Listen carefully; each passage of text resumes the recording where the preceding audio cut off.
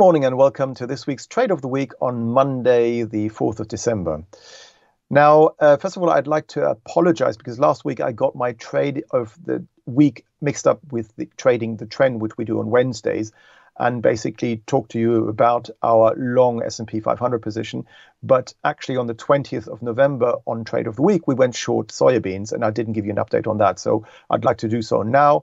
Basically, we were short 1,367. We had a stop loss here just above the recent high in November, and that trade is still ongoing. It's in profit at the moment. So what I would do is just lower my stop loss level to break even to just below your entry level, so you don't lose any money on this trade. If it were to revert to the upside, we still have our downside targets here around 1,300 in place, and that trade is still ongoing. Now, last week, we went long gold, and we did so despite gold being overbought. And basically, the reasoning was that we wanted to see a daily chart close above the October high, $2,009 per troy ounce, which we did see on Monday, the 27th of November. And basically, we went long there with an upside target, $2,075 per troy ounce, which was hit earlier today. It actually went quite a bit higher than that earlier this morning, but since then has come back down again. So that trade also worked out extremely well. And for this week, what I would like to do is to go long sugar.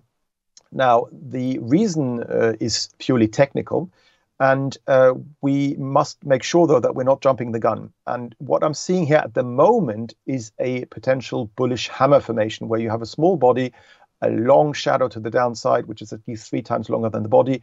And then if on the next day you close on a daily chart closing basis above today's high, so Tuesday, we need to have a close above Monday's high.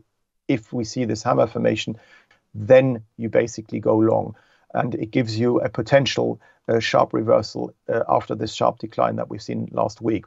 And from a risk-reward point of view, it makes sense to trade this sort of setup, even though it's against the short-term trend. But as you can see here, we're still trading in the direction of the medium-term trend because we've been rising since June of this year.